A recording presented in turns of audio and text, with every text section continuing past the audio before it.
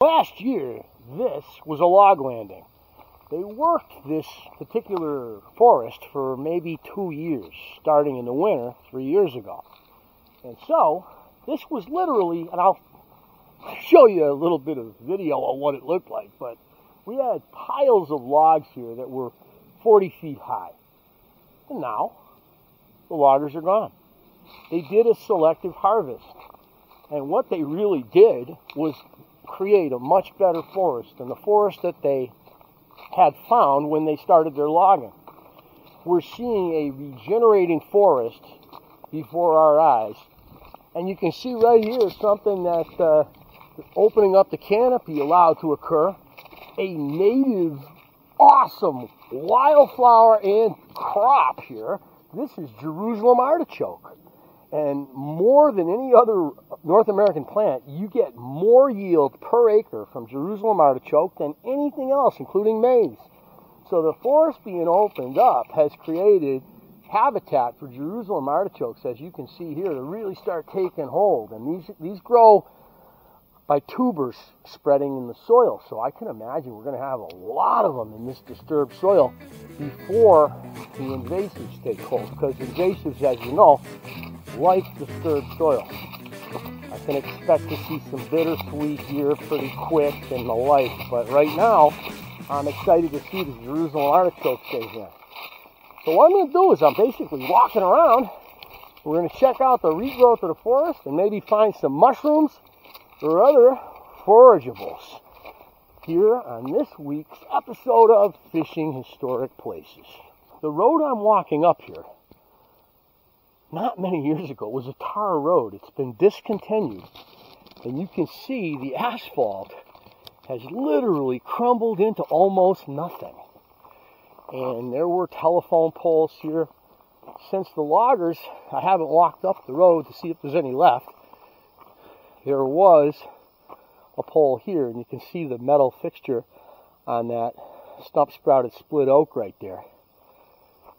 And this area has been logged out multiple times. Now, the last time this was logged was the end of the boxboard cut back in the 50s. And it's regrown. And what they did here, and you can see a logging road over there, if you see that regrowth. So what they did is they zigzagged through with their skidder and their feather buncher. Basically, 2 guys from Quebec worked this entire area. And that's what modern logging's like. It would have taken a crew of guys. They would have probably built a cookhouse down there. They would have had a barn for the horses. Back in the old days, which isn't that long ago in terms of logging, they would have literally set up a camp. And there would have been guys that stayed here all year long. Today they can do it much quicker. And while it seems industrial to us, it's actually a lot less harmful to the forest to have people in here for less time.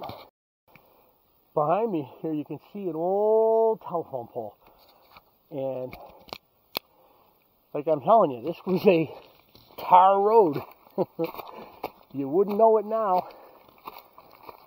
It shows you how fast nature will reclaim its own.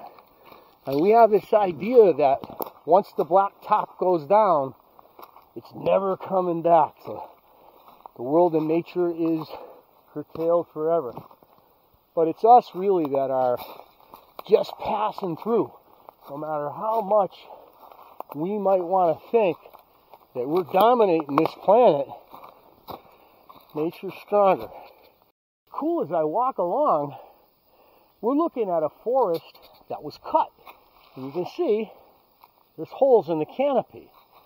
But you can also see that they left these 2 beautiful black birch right here to grow and get bigger. Who knows? It'll be cut again in 30 or 40 years, or not. But this is different logging than the logging that was done in New England and the other forest clearances. This is quite a slope that I'm trudging up. It might be that this is going to be better for my friends the mushrooms next year. This year's a kind of a catch your breath year. But with all the wood down, I can really imagine we're going to have a lot of mushrooms here.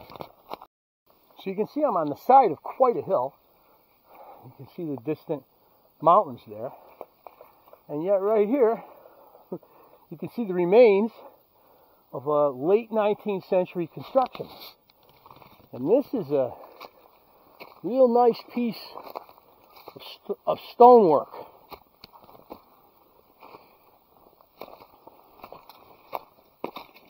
Look at the care. Look at that beautiful work here. And there's a cellar hole nearby, obviously. But these guys who did this, they weren't just building a stone wall. They were creating a little bit of art. It's really amazing. Giving myself credit for a nice find here. The loggers cleared it out so I could get in here. You can see the grapevines all over. And grapevines are a sign of a nearby cellar hole. Where? I don't know. I would imagine pretty close to this gate, though. We're not on a cellar hole expedition here. Look at that, huh? Dry stone construction, too. No mortar. That is amazing. What were they thinking? So up above the stone wall that I showed you, we can look out and see regrowth. And the problem I'm looking at right there, you can see burning bush out there. Burning bush is an invasive. So we've got burning bush, and that can create thickets. The best management here would be a good old forest fire, but that isn't going to happen. So hopefully these things aren't going to get out of control, and that we're going to get a good regrowth that doesn't show us what invasives we have in our area. You can see here, as we're getting near the top of the hill, away from the river, we've got a lot of oak, and then you can see beech. And these poor beeches are suffering from the beech bark and the beech leaf disease. You can see these beeches turning brown. You can see the sunlight getting through the canopy here. It's pretty sad what's happening to our beeches. So some of these look more healthy than a lot of them I've seen. I've noticed that the higher elevation you get, the more likely you are to find healthy beeches. So it could be that either of those diseases is altitudinally specific. Here's another one. Look at this thing. They were having some fun up here, weren't they?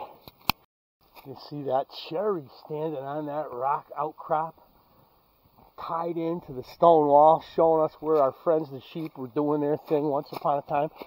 Oh, what a find. Look right here. We got some barbed wire coiled around this tree. A reminder that human invention changes everything. So that the stone walls up here didn't have to get rebuilt after probably 1880. Let's go 1890, when the invention diffused back east into New England. Because originally that barbed wire was big out west. And look right there. Barrel hoops. So we are pretty darn close to a cellar hole. We have barrel hoops. And I think I see where the cellar hole is, right there. It's always cool finding these things. It's always cool just stumbling around in the woods, right? But when you find the remains of human habitation, like look what we got. We got sugar maples. Boom, boom. They're not huge. They are sugar maples, and there's a stone wall And we get the little swale here.